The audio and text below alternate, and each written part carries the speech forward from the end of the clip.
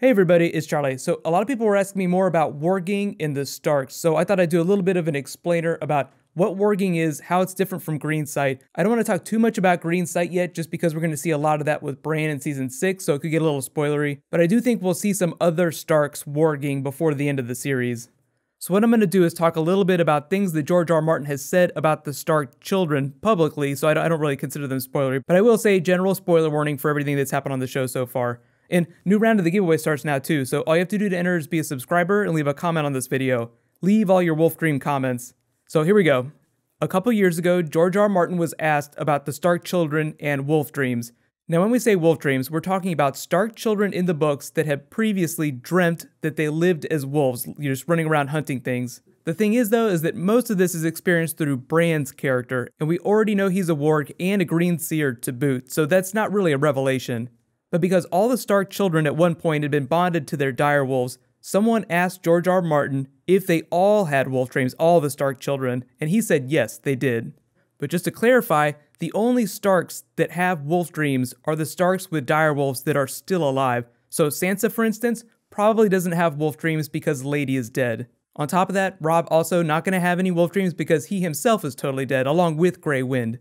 But just knocking Bran off the list, there's Jon Snow with Ghost. Obviously, Jon Snow's kind of hanging in the lurch right now. There's Arya with Nymeria. And then there's Rickon and Shaggy Dog. So as of right now, not including Bran, because he's a total green seer, all the Starks are probably having wolf dreams without realizing it. And when I say not realizing it, they probably don't understand exactly what's going on. Like, they don't know about warging.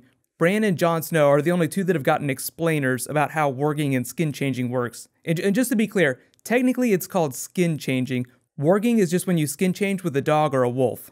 In the hierarchy of skin changing, those are like the bottom of the barrel. They're the easiest. Most people who are skin changers never get above that level. Varamir Sixskins was one of the few that we've seen so far that was really good at it, and even he wasn't able to skin change into something more difficult than a bird. Dogs and wolves are the easiest, birds are a little bit harder, and people are nearly impossible. Bran is the first recorded instance in the books, anywhere in the books, of anyone that's skin changed into another human. But all the Stark children being wargs, that's actually a pretty big deal. That's pretty cool. Does that mean we're going to see them all warging into their direwolves at some point? Probably not. Sansa, for instance. Even though Lady is dead and she's not having wolf dreams, that doesn't make her not a warg. That doesn't take away her warging ability. But turning into a skin changer doesn't really seem like it's where her character is headed. I'd really like to see her take back control of Winterfell and live a more traditional life, just rule the North. But what about Jon Snow? If he's coming back, why wouldn't he go back and take control of Winterfell? He has had something of a leadership arc, learning to be an effective leader of people who hate you. But he's more of a military leader. In Winterfell, even though it's his home, doesn't really feel like his home. He's one of those bastard children that doesn't feel like they have a true home. If there's anything that Catelyn Stark should regret, it's the way she treated Jon Snow growing up. She totally drank the Kool-Aid and thought that Ned cheated on her and took it as an affront and kept Jon Snow at arm's length. So I think if any Stark feels like Winterfell is their home, that they belong there, it would be Sansa, not Jon Snow, or even Arya for that matter. She doesn't want to be a lady. But I do think there's a high likelihood we could see Jon Snow and Arya warg at some point. Not in the powerful way that Bran does it, just on a very low level. Just forget about the fact that Jon Snow's body is lying cold in the snow. Up to this point, his relationship with Ghost is a lot like Daenerys' relationship with her dragons. And if you're wondering, no, dragon bonding and skin changing are two completely different things. Now, I've already mentioned Nymeria and the Direwolf Super Pack, so you guys can let me know, do you think when Arya gets around to coming back to Westeros, she will warg into Nymeria and control the Super Pack? That might sound a little ridiculous, but she's not going to stop having wolf dreams, so she still has a deep connection to Nymeria anyway. So even if she doesn't do something really crazy, she'll still be connected to Nymeria in the same way that Daenerys is connected to her dragons. Like, Daenerys can control her dragons to a certain extent. I'm sure Arya could do the same thing with Nymeria.